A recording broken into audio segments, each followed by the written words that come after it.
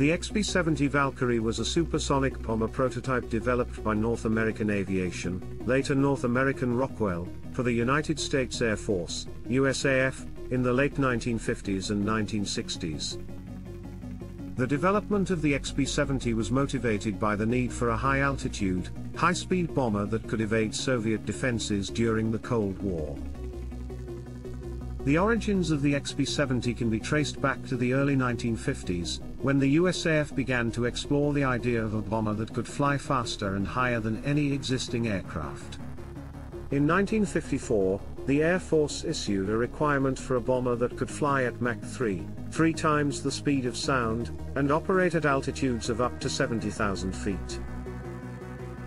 North American Aviation won the contract to develop the bomber, which was designated the B-70, in 1955. The company began work on a series of design studies, including a 6-engine design and a 4-engine design with variable sweep wings. In 1957, North American Aviation merged with Rockwell Standard to form North American Rockwell. The company continued to work on the B-70, which was now envisioned as a 6-engine aircraft with a delta wing and a unique canard foreplane that helped to improve stability and control at high speeds. The first XB-70 prototype was completed in 1964 and made its maiden flight on September 21 of that year.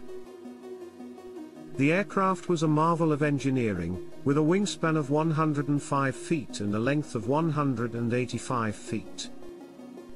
It was powered by 6 General Electric J93 turbojet engines, which together generated over 200,000 pounds of thrust. During the flight testing program, the XB-70 set numerous speed and altitude records, including a top speed of Mach 3.1 and an altitude of 74,000 feet. Although the XB-70 program was ultimately cancelled, the technological advances made during its development had a lasting impact on the aviation industry. Many of the design features and materials used in the XB-70 were later incorporated into other aircraft, such as the F-15 and the Concorde. Additionally, the XB-70 helped to pave the way for the development of the Supersonic Transport (SST) program, which aimed to create a commercial aircraft that could fly faster than the speed of sound. Although the SST program was also eventually cancelled, it represented a major step forward in aviation technology and helped to lay the groundwork for future developments in high-speed air travel.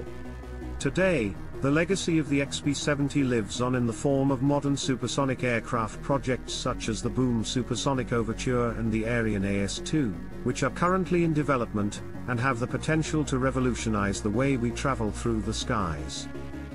Thank you for watching, and we hope you found this information informative and interesting.